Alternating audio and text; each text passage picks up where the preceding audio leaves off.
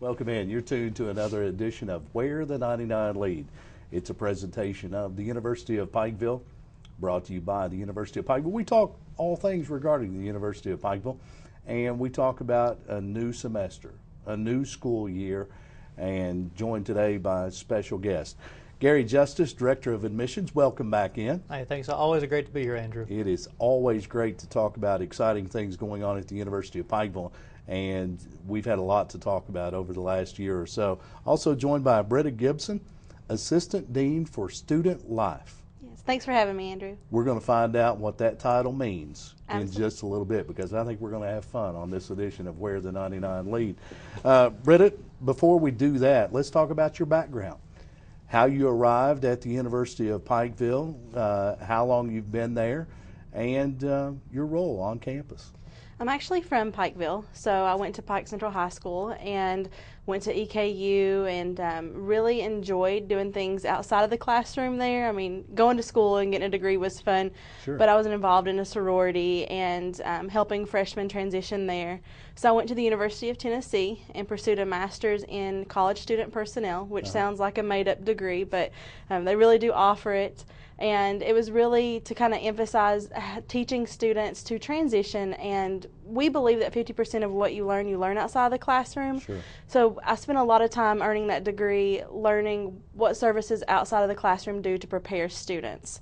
So once I graduated there, I went to Minnesota for a little while, and then Ron Dameron called me back home and offered me a job here in 2007, and I've been with the University of Pikeville since then in doing various different things. I've always been the assistant dean. They actually call me the dean of fun. So I do a lot of the fun stuff that happens outside of the classroom, and since I've been here, I've developed 2 or 3 new programs to help our students, in particular our freshman students, transition from high school into college. It's an important process, and maybe Dean of Fun is taking it too lightly, but it is an important process because I can recall when incoming freshmen were thrown into a college setting and said, here you go, you're registered, financial aid's taken care of, you go to the bookstore, get your books, and classes begin on Wednesday.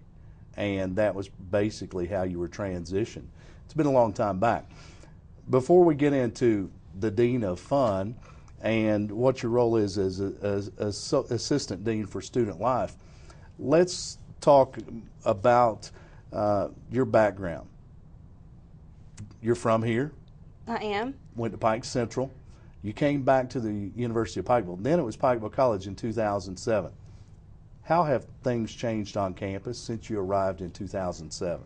You know, it's really a completely different place. I came in, and I want to say this too. Coming in, it was a different place than anywhere I had been before, because we offer that personal touch that I've not seen at any of the schools that I've been at. And so we've kept that since 2007, but we've grown. A lot of the programs that I work with mirror something that you would see at a mid to large size university. Sure. So you may not see these programs at a smaller school that we would be benchmarked with. But we keep growing. I think the students get to be more excited. When I first came here, you would see students wearing sweatshirts for other schools, and now you see a lot of orange and black on the campus. And you see a lot of students getting involved. We've offered Greek life and some other things that have just really changed the whole atmosphere. And so I think even from a staff perspective, people are just really excited to be there right now. Where the 99 Lead, we talk about the historic 99 steps that lead to the University of Pikeville campus. They also lead back to the community, back into the world post-graduation.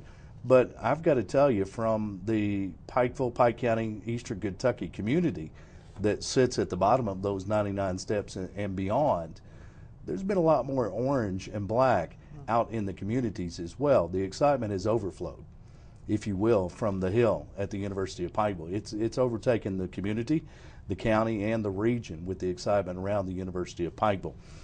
Gary Justice, classes begin August 20th, the start of another school year, the start of another part of life for incoming freshmen. How does the University of Pikeville help those incoming freshmen transition to college life? Well, the first day of class is always a very exciting time. You see students coming back. We usually have alumni members that are handing out schedules along with donuts and juice. A lot of people welcoming the students there. But how does University of Pikeville help the student transition from high school to college? It goes all the way back to the recruiting stages of the student. The admissions team, we bring them on campus, introduce them to as many people as we can, to Britta, to financial aid, to a coach, to a professor. Just try to get them in tune with everything. But, once that transition happens, it's a different schedule. They're used to the high school schedule, showing them a class at school at 8, going home at 3, lunch at a certain time. Well, everybody has a different schedule when you get into college. So, which is what Britta's going to be talking a little bit later about the SOAR program. I know you and I have talked about that a little bit in the past, but really it's where that recruiting stage just kind of ends, because we're handing them over to Britta, who gets them with the professors, who gets them with their SOAR leaders, and they really start to bond to find how they're going to do that student life as well. Gary Justice, the Director of Admissions. Britta Gibson, Assistant Dean for Student Life, the Dean of Fun, as she's known on the University of Pikeville campus. And Britta, I know Gary and I have talked about the SOAR program, and that's one of your babies. Student orientation and registration, it goes on all summer. That's one of the first steps in transitioning students to the University of Pikeville. Freshmen, but not just freshmen, transfer students as well. Talk a little about this SOAR program. This year's SOAR program wrapped up. Whew, catch your breath, right? Yes. But talk about this year's program. How was it received, and maybe some changes that took place and some things maybe in the future? The SOAR program is probably my favorite part of my job. I love meeting students, the incoming freshmen, transfers, and parents. This is a transition for them as well, and so this is where we really start to help all of those involved make that transition. We ran 7 sessions, and those are 2-day sessions.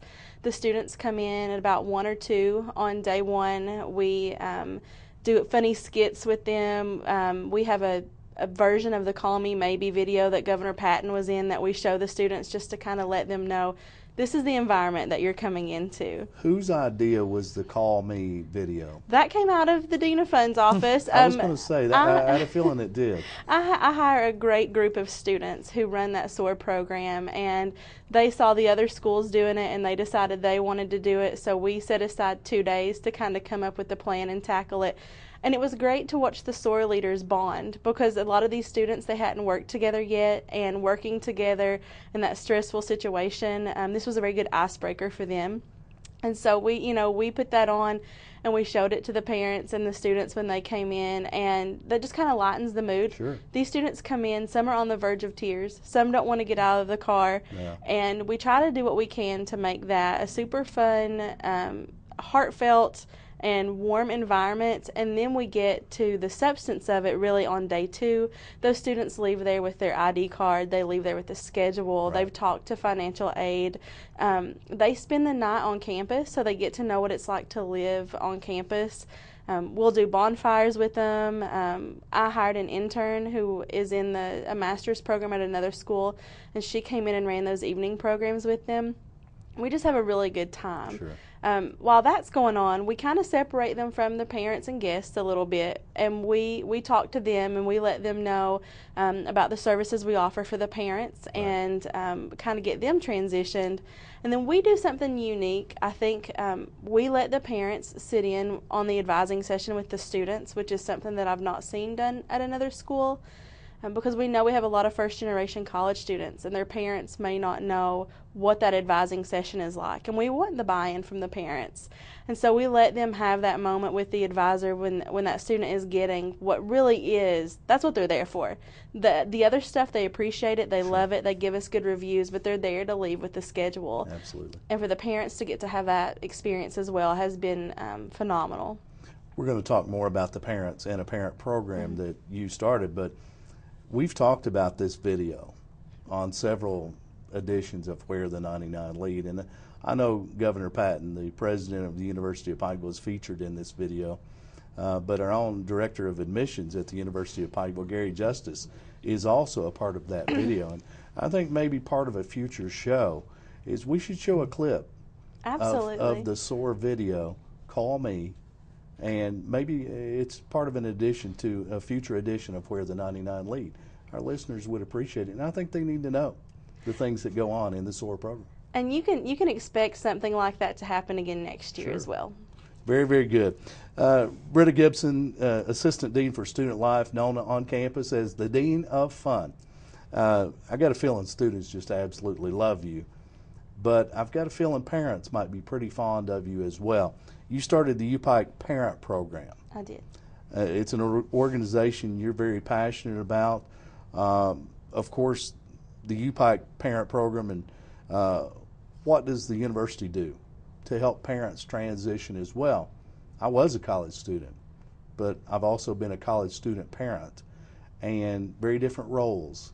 As a parent, it's a tough transition for a college student entering school. The UPike Parent Program, what does it do to help in that transition? That's a great question, Andrew. I know for me, when I went away to college as a first-generation college student, my parents were involved, but they may not have known how to best use their energy to support me. Sure. And so they were great parents, and I'm very proud of them. And so I used that experience to kind of create this UPike Parent Program. When parents come to SOAR, we hook them up with some swag. We give them a nice UPike parent bag, and we let them sign up for a mailing list. Right. And so twice a month, we email the parents what's going on campus. Sure. So, for example, if it's midterm, we'll give them tips as to how to help your student. You know, your student may call home and they're stressed about this. Well, this is what's really going on. You know, they're studying for their midterms. And so they're getting little tidbits. We don't want to overwhelm them, but they're getting that connection with us that lets them know what's going on. They can also email us, parent@upike.edu, if they have questions or concerns and they don't know who to contact. So they have that 24-hour, kind of hotline that they know if I have a question and I may be too intimidated to ask or I don't know where to go, those emails come to me and I can source if it's a financial aid question, I can send that on to that department or work with a parent that way. We also do care packages, so sometimes it's hard for a parent to know that their son or daughter is going to be away on their birthday, or maybe they know they're going through a hard time, they've received their first C on a test or something like that. Right. They can contact our office, and we try to personalize those. If it's a soccer player, we try to put some soccer ball toys or something like that in there, and then we will hand deliver the package. We take pictures, email that back to mom and dad so they know where their money went, and they get to see that expression on their student's face. And I actually sang happy birthday and delivered one this morning to one of our students who's here for her birthday. And so they've got those connections and opportunities to be able to show how they care for their student and show a little bit of love, and then we use all that money then to any extra from the care packages to fund the swag for the UPike Parent Program. Liaison between parents, the university, the student. The parents can still feel in touch, but it also acts as maybe that first cut of the umbilical cord from a student's perspective. Mom and Dad, they want to help, but I've got to break loose too. I've got to come out of the nest at some point. Sounds like a great program and something we want to talk more about in the future. Gary Justice, Director of Admissions at the University of Pikeville. Classes start August 20th. It's just around the corner. Incoming students, what's the number? What number do we expect to have on campus this fall?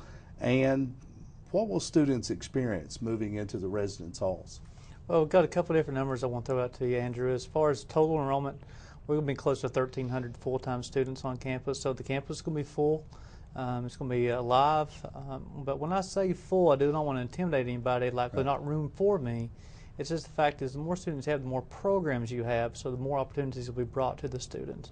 In the residence hall, we're going to have about 850 residential students. Wow. So the brand new cafeteria that is now open and serving some great food, Andrew, believe me. I'm waiting for my invitation. Let this serve as your invitation, Andrew. Okay. Anytime you want to come up, we'll be glad to feed you. But now we have the room to feed all the students at one time. I mean, of course, we're not 850 students, but in the cafeteria is going to be open up extended hours where those students can come in and dine at their leisure. But also some other things we've got going on is a welcome week. I know Britta's going to talk about it a little bit later. It's an opportunity during that welcome week to get those students out of their dorm rooms, One of the worst things that a student can do is when they get off to college, maybe it's the first time away from home, especially a freshman, is stay pinned up in their dorm room Right. and not experience campus. The classroom is the main part of college, but Britta quoted a statistic earlier, 50% of what you learn is outside the classroom. And so, socialize with some other students, get to know your professors a little bit more. So that's one of those things that's coming up is that Welcome Week is a very exciting time. Move in for University of Pikeville incoming students, you say 800 plus? 850 students. Let's step back. How long have you been back at the University of Pikeville? This makes my 3rd year. How many students were living on campus then? When Governor Patton took over as president, we had 650 students total enrolled at then Pikeville College. And you've got 850 living in on residence campus. halls. So this year, Andrew, we've opened up 3 new dormitories Yes. for students. Move-in day is a little bigger deal now than it was then. It's we actually had to section it off the past 2 years. For example, this August 3rd and 4th, we had the football team and men's and women's soccer team move in. Yes. Then the volleyball team will move in. You're going to be having the different sports teams move in at different times. And then we have the general move in, maybe for the students who are not participating in athletics or their sport is during the spring. It has gotten that big where we've actually had to section it off. And it's not the fact of us trying to just trying to make a smoother transition for the student. Because if you have 850 people show up at the same time, it's going to be a tough move in. But also, we offer assistance. We have people there, other students helping people move things in, carry boxes up. The community gets involved. A lot of church groups in the past come help carry boxes in. Maybe talk to the parents because, like you was talking about the umbilical cord and transition and just tough times. Just try to make that transition as smooth as possible. I would imagine it's all hands on deck on campus as well, with the staff, faculty, administration at the university. Of course, for move-in day, it's a great time. It's an exciting time. Talking with Gary Justice, Director of Admissions at the University of Pikeville, and Britta Gibson, of course, the Assistant Dean for Student Life at the university.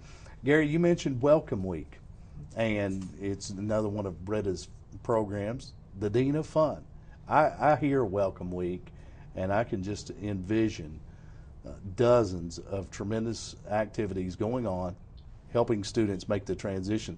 Let's talk about some of the events that take place during Welcome Week. The Student Services Office, we work really hard together to put on a full week of activities. That Sunday, we run a 7:37 worship service, and we do that so that the parents who are moving students in can participate in that if they want to see that. So that kind of kicks off Welcome Week. Monday night, we have a very interesting event. It's called Hypnotic Intoxication. We're going to get some students drunk on stage with hypnosis. Wow. And so we'll have about 20 or so students who will go through this process, and they're going to go to a party that night in front of their peers. And we've actually hosted, his name is Keith Carcutt, we've hosted him on campus before and had about 400 students show up. He hypnotized me twice when I was at Eastern, so he's been doing this for a little while, not to show my age. And so he's going to do that, and hopefully the students will get a good laugh at each other, but then learn some things about being safe when you make choices in college. Sure. Tuesday, we have what we're going to call the Great American Street Fair, and we've been doing this. We'll close off a part of campus, and folks from the community are invited to host a table and come meet our students. And we'll have everything from face painting to balloons to popcorn and cornhole and that sort of thing. And students will just come out of the residence hall rooms. We hope the commuter students stick around for this, and we just kind of walk around kind of like you would at a boardwalk, that sort of thing. But a great opportunity for the community to come and hang out with us on that night for free fun and food. The following night, we do an event through the Student Success Office called What's Up Wednesday, and they will be hosting a cornhole tournament and a bonfire. And it's kind of crazy, but a lot of times these students will come here and they've never roasted a marshmallow or been to a bonfire. So even that is a learning experience. Thursday, the students will have an opportunity to meet the Greeks when our fraternities and sororities will host an open house. And then our students with their student ID can go to the Riverfield 10 and watch a free movie that night on us. Wow. Friday night we're going to have some live music in our courtyard, and then Saturday we're having Paintball Mania at the YMCA, where our students can go up there and show their ID and play paintball for free. So a really full week of events. Students will have a lot of things to get involved in. We want them out of their rooms. Sure. Going back to UPike Parent, I tell parents, if they're calling you all the time, they're not out, doing things Right. and getting to meet new people. And so we really hope we hit them hard up front, where they get to see all these fun things that they can do. And a lot of these things we'll do throughout the school year as well. Talking with Britta Gibson, the Assistant Dean for Student Life at the University of Pikeville, and Gary Justice, the Director of Admissions. Welcome Week sounds like a great time. A lot of fun, Andrew. As part of the community, how could we participate? Well, the first thing you want to do is contact Britta. 606-218-5226, I believe is Britta's number. If they want to get involved, I know she has several businesses already coming up to set some tables. It's also a good time to promote if you need some part-time employment help. Sure. I know some people in the past come up and had some applications. When you start thinking you have 850 potential employees there just to find some help, it's a great place to come to. But also it's a good way just to get involved, just kind of see what the University of Pikeville has done for the community, but also to let these kids know that if you need anything from us, the community is there for them as well. Another transitional program the university offers is a freshman studies class. It's required for all incoming freshmen. Can you tell us the purpose of the program, what it involves, and what they might experience?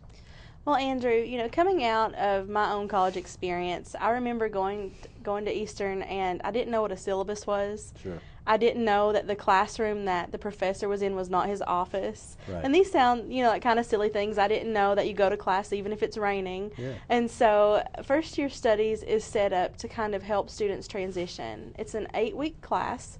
It's graded, so students will leave there with a credit hour for that. And it's taught by a variety of our faculty and staff. I teach a couple of sections of it myself.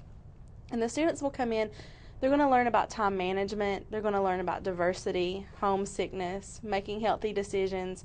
So some of the things that they may know a little bit about, but we're going to make it real. We're going to talk about it in the current setting that it's in. Those Welcome Week activities, we do that knowing that in first year studies our students have to go to 4 campus activities and write about those. So students potentially can come to Welcome Week and take care of a homework assignment too. Sure. They're also going to be reading a book. It's called Gap Creek by Robert Morgan. They're going to read that book, and then Robert will be on campus in October to talk to the students. That was an Oprah's book club choice, and so the students, when they came through SOAR, they were given the book. Some of them, hopefully, have been reading those. Right. And then when he gets on campus, they'll be able to get their book signed, ask him questions, that sort of thing. It is a real class. It has a midterm. It has a final exam. And we cover a lot of different topics that really just get them comfortable with the university. And hopefully, based on the instructors that we select to teach that, they have a mentor coming out of that. I know for me, several of the students that I've had in that class, they'll then come back to me like the parents do through UPike Parent. They'll come back 1, 2, 3 years into it needing help with the FAFSA or wanting to know about finding a part-time job. And they make that connection with somebody on campus that can then kind of keep an eye on them and guide them through the rest of the way. Sounds like a tremendous program and a tremendous class. Freshman studies, and it's required for freshmen. Is it required for transfers? Yeah, we require it for any student who brings in 15 or less hours. Okay. And that doesn't include dual credit. So we want those to be 15 hours that they've spent on a college campus in a traditional sense. Transfer students can take it if they want to. A lot of those students will have already completed that at the school that they came from. And so it really goes based on hours. And we offer, based on the enrollment, we offer 20 plus sections of that in the fall. Very good. The book that they're required to read for the class, Robert Morgan, and the title? Gap Creek. Let's not do a Cliff Notes, but what's the book about? It's about it's a history piece, so it's set at the turn of the century, and it talks about a woman's marriage. And she's from South Carolina, I believe, and we try to always choose an Appalachian book. Right. And it chronicles her first year of marriage, which is strikingly similar to what a first year on a college campus would be like. Some of the things that she goes through in the book, I'm going to be able to relate that to homesickness or making smart decisions in the class. So it'll be interesting to see how the students do with that. A lot of sections with that class. The SOAR sessions, I think you said there were 7. 70 students thereabout in each. Nearly 500 new students this semester. We're ready to see a lot of new faces on campus this fall. Wow, it's going to be an exciting time. Welcome week, we want to check in with that again in just a little bit with some dates and how the community can be involved. You're tuned to Where the 99 Lead, where we talk about the University of Pikeville. It's brought to you by the University of Pikeville, and classes begin August 20th. Joined by Britta Gibson, the Assistant Dean of Student Life, the Dean of Fun. If you're tuned in and you're a part of the University of Pikeville community, you already knew that. And Gary Justice, the Director of Admissions. Gary, we're in the final days prior to classes beginning August 20th. Extension campuses are out there. Open registration is upcoming. If someone's tuned in at this late date and they've decided, I want to attend the University of Pikeville, they still can. What's their first steps? Where should they go? Where should they call? And what should they bring? Well, first thing, Andrew, they need to call the Office of Admissions, and it's 606-218-5251. That's a good way if we can check in the computer system, see if the student's already applied. If not, we can. The process is simple. It's an application and transcripts.